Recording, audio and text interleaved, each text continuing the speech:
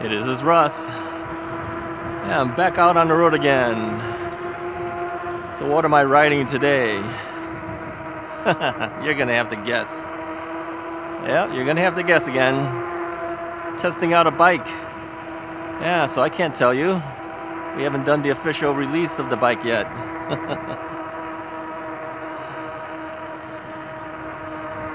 You can take your best guess. I won't confirm or deny anything.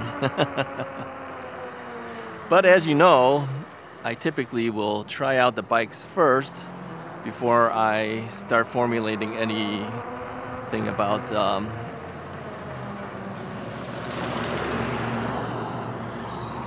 the review itself. I want to get an idea how it rides, how it does, how it performs. And then after all that, I'll put together what I think I will be talking about on the review.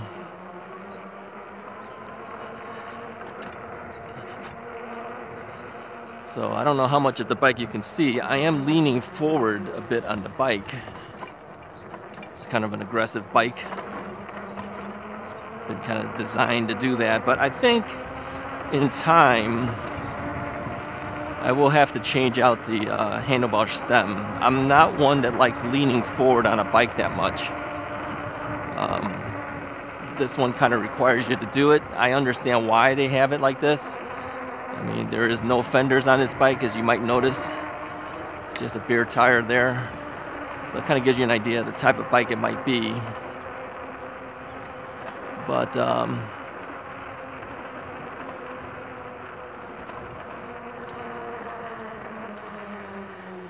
stop here for a second, make sure this guy crosses, or he's going to allow me to cross. Okay, he's allowing me to cross. So the display screen seems to be a little difficult to read if you have polarized sunglasses on, which I do. If you take a look at the battery, I'm down to like 39% of battery power, so I'm not going to go too far today. For fear of not making it back, right? So we'll just kind of hang around this general area.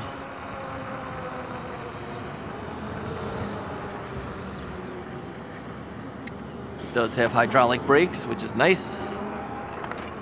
Makes life a lot easier.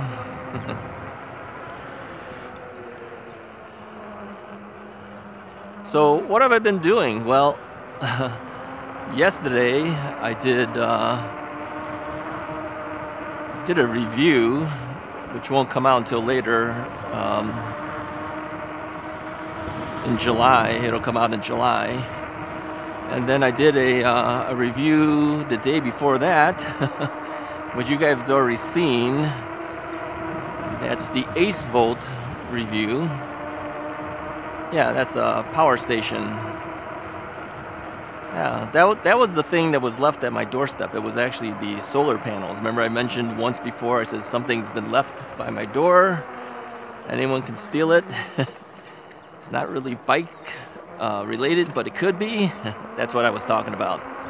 Yeah, we could use the Ace Volt to help charge up our batteries remotely if we don't have power source like AC power to plug into. And of course you can use it for other things too. I mean, you can use it for battery backup. You could use it to charge, yeah, well, you could use it to charge anything. You can plug anything at the AC power cord, you can plug into there. Anything with USB could be charged and plugged into there. So I'm glad to have it. I know it's an expensive item. Not everyone can afford to get it. So it's been one of the little perks of being a YouTuber, I would say. And I only accepted it because I could see the benefit of using that for either camping or for something remotely where you're using your bike somewhere remotely and you can't get to AC power. Like for instance, when Mrs. Wright and I went out to Wisconsin, you know, we weren't allowed to bring our bikes into the hotel, remember that? But they did allow us to charge our batteries in the hotel room. I think they really didn't understand about the potential battery fires that people. I mean, if anything, if I would have thought that they were going to ban us from anything, they would have said, okay, you can bring your bikes in, but you can't bring your batteries in, right? I would have thought that's what they would have said, but I don't think they understood about this whole thing with e-bikes and potential issues with fire. So we charged up inside the room because they said it was okay to do it. And, you know, we've never had a problem with the charging issues anyways. I always monitor everything. But, you know, there's always that potential, right? But think about it this way. If you went someplace, the next time we go someplace, okay? The next time we go someplace, they may say, you know, you can't bring your bikes in and you can't charge it here either. Well, where am I going to charge it then? Well, if I had that portable power source with me, I could leave it in the car and charge it if I wanted to. Yeah. Yeah, and there'd be enough power to charge up several of my e-bike batteries. I'd probably do the whole trip, charge all the e-bike batteries with that thing, because it's so big. So in that sense, if we ever go anywhere, I might be bringing that along with me. Yeah. Just in case they tell you you can't bring your bike or your batteries in here. Okay, no problem. No problem, I can take care of it. So that's the reason why I said yes to that product. I said it's good for that. I saw it as a potential thing for me, you know, in terms of, you know, like I said, if your power ever went out and you had to run your sump pump. We do have a battery backup on our sump pump. Yeah, but if that battery goes out, then I'm out of luck, right? Not if I have another backup battery. So I saw that immediately as a potential usage for that product. So, and yeah, you could charge it up with the solar panel. It doesn't take that long. What did I say that thing takes? Was it 5-6 hours, something like that? I don't remember what it was. I have such a short memory. So you could charge it up by solar and then use it. So yeah, it's quite flexible. All right, so back to this bike. I can't tell you a whole lot about it because I haven't released a video review yet of it. It is a new model. I don't even think they've officially released it yet. But I'm not going to mention who it's from or what it is. I won't confirm or deny anything. But I do need to test it.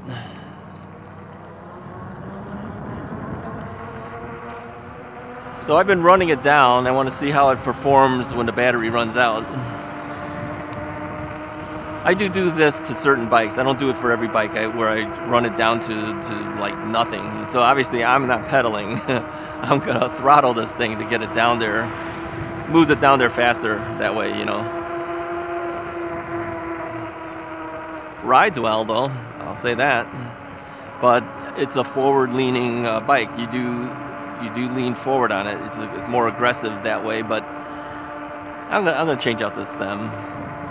I won't do it until after the review, but I will probably change it out. I prefer to ride more upright. It's just me, but I don't think I'm alone. I think a lot of people do. You know, there was a time when people said, no, you got to be more aerodynamic. You don't want to be sitting upright. You got to lean in. You know, cut that wind. I don't think that's really that necessary for e-bikes. Well, all right, you get better mileage if you do that. But do we really care that much? I don't think we really care that much if you're an e-bike rider. If you can't get it, the first thing you'll say is, give me a bigger battery. No, I prefer to be more upright when I'm riding. I think as we get older, we kind of feel that too. We really don't want to be leaning over on a bike and doing things. Okay, some people do, but I don't. I never did. I never really enjoyed leaning forward because your arms tire out. I don't want to be tired out. I want to enjoy the ride. And by the way, between all these review things that we have to do for part of the channel, I like doing it, but I really enjoy riding the bike more so. I mean, isn't that the whole reason why we even have the e-bikes? Yeah, we should be riding the bike. That's why there's so many bikes. So many bikes, and one of the reasons why I haven't refused or haven't tried to sell off the bikes after I've done the reviews. I do refuse a bunch of bikes though. I think we're up to like 64 bikes that I've turned down so far. Yeah, I don't take everything. There's no reason for. First off, where would you put all that stuff? You could buy it and you could sell it, or review it and then sell it, right?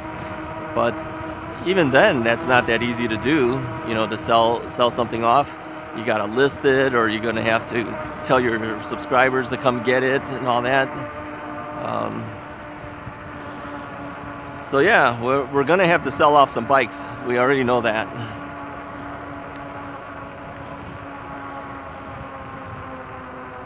Still debating which bikes are actually going to be ended up sold. Some of them we already know, like the Velotric Thunder 1. I will sell that. So if anyone wants the Thunder 1, contact me. I'll give you a good price on it. That's the Class 1 bike. Yeah, I think it's like 36 pounds. It's almost like a road bike, right? With a lot of bells and whistles on it. I will sell that one off, because I can't ride it very well myself because of my bad leg and knee. But if you're interested in torque sensor, Class 1, lightweight bike, that would be the one to do. That one will go. The Rad Rover is always still available for anyone who's interested in that. I'll give you a real good price on that one if you're interested in Rad Rover 5. It has the 52 volt 20 amp hour unit pack power battery on it. If you want that one, I would be willing to sell that one off. I've been debating about the KBO cargo bike as well, the Ranger. That was the one with the spokes that had to be adjusted. Well, it's been adjusted. And I haven't really ridden that bike much since getting it back. So I'll give you a deal on that if you want that, a cargo bike. What else should we sell? What else can we get rid of?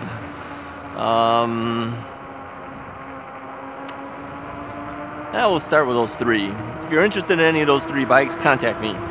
You will have to pick it up. I am in the northwest suburbs of Chicago, okay? You have to have a way to transport it. The bikes are fairly big, so if you don't have something like a pickup truck, or an SUV will not fit these, okay? You cannot put them in there. They're too big.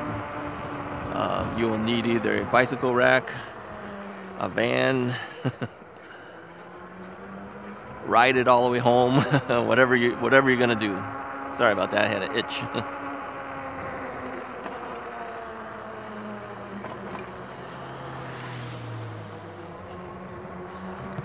So yeah, those bikes will be going. All right, what are we down to now? 7%. I had to take my sunglasses off to see this. Now you might be wondering, why are you riding it so far with so little battery left? Yeah, because I have a second battery. I got a second. This is why you want a second battery. In case things like that happen. You know, if you totally run out of a battery, what are you going to do then, right? If you're too far away from places?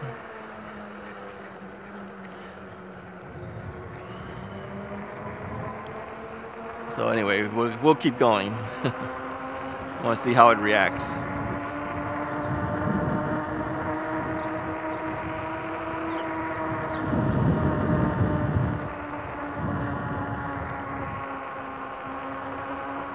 All right.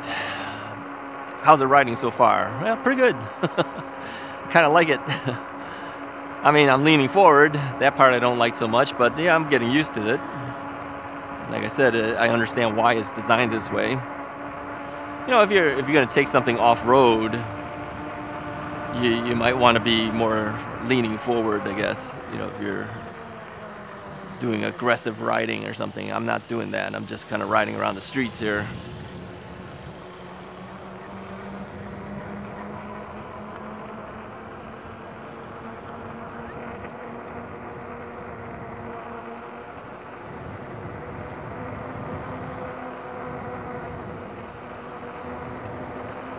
Alright, where are we at? Oh, we're at 0. We're at 0 and we're still going.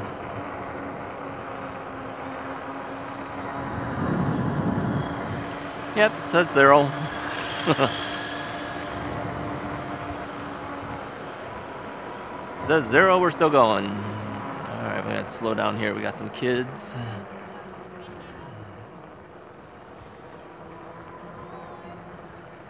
Good morning.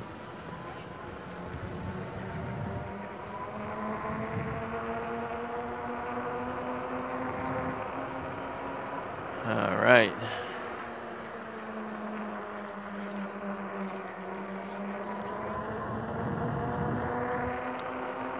Zero and we're still going. How are we able to keep going? Well, that's the secret of this bike.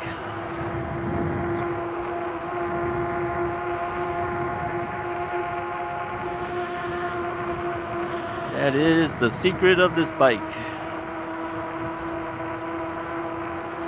Thing is, you got to test all this stuff out. I'll review all that stuff to you later, once we do the review of the bike.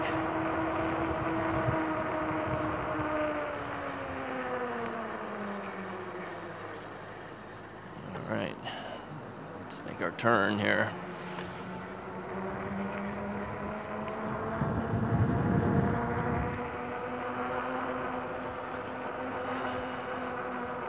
I will say this, the forward leaning,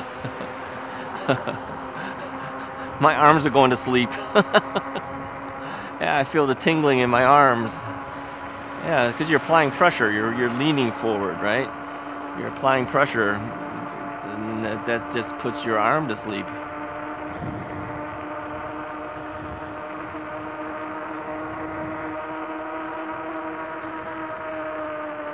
All right, well.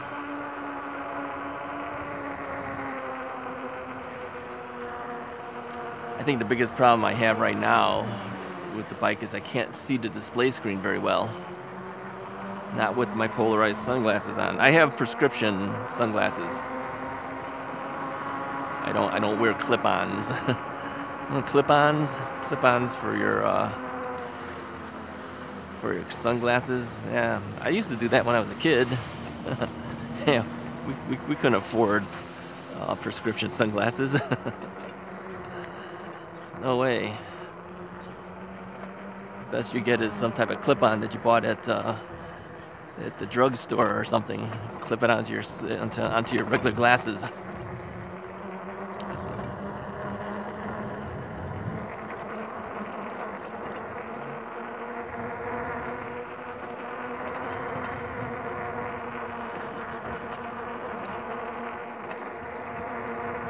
Alright, I feel it being a little more sluggish at this point. Because this bike should do 28 miles per hour. I am maxing out. I'm only doing 16 at this point.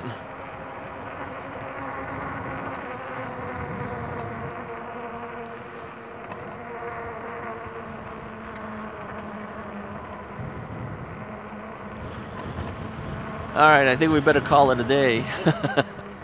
I better see if I can start heading back, switch out batteries and head back or something. But yeah, this is what happens typically with bikes when you get towards the end of its ride ability. You know, the battery, the bike will start getting sluggish and things. So anyway, appreciate you guys following along. Something for me to do as I'm testing these things out. I can at least talk to you guys. If you like the video, go ahead and hit the like button, hit the subscribe button. We have passed our 15,000 mark. Appreciate it. Thank you so much. I'll talk to you guys next time.